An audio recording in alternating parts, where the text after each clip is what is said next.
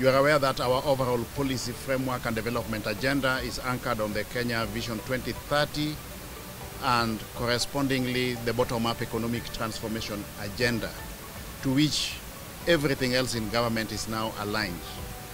The ministry has developed a strategic plan covering the period 2023-24 to 2027-28,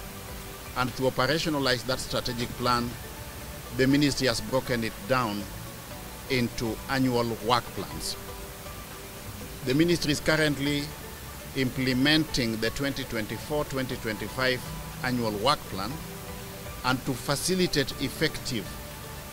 implementation of that annual work plan, we now need to get into a performance contracting framework with the ministry to enable the ministry commit itself beforehand to certain deliverables, both quantitatively and qualitatively,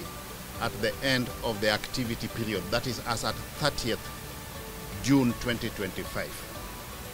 Informed by the same, we have today validated and ratified the performance contract for the Ministry of EAC and ASAL for the period 2024-2025, and it's on the basis of this performance contract that the formal performance appraisal of the ministry will be undertaken as at 30th June 2025.